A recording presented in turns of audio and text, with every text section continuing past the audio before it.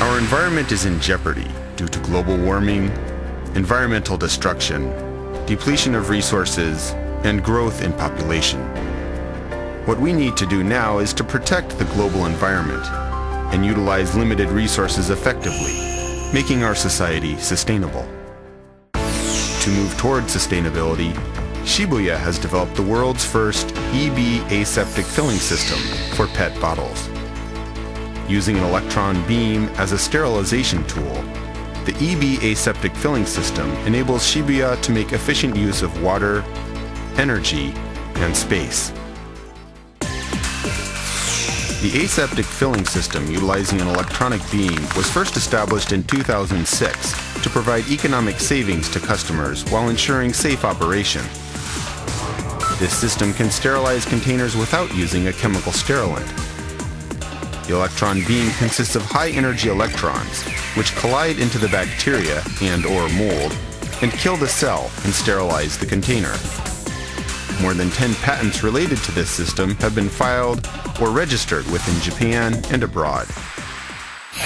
Now we'll show you the system configuration of the EB aseptic filling system.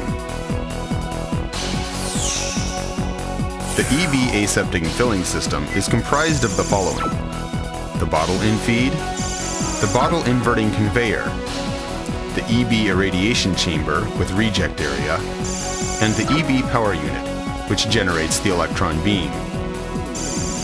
Immediately after the EB chamber, the air rinse area is used to remove the ozone air inside the bottle, followed by the precise weight filler, and finally, the servo capper.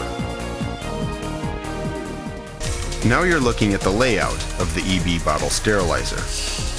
Bottles are sterilized as they are conveyed through the chamber twice, being inverted to radiate both sides of the bottle. Bottles fed from the infeed area are conveyed using a neck gripper, and one side of the bottle is sterilized in the EB irradiation area.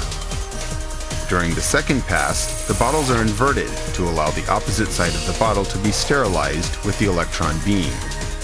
This inverting process ensures all areas of the bottle are irradiated.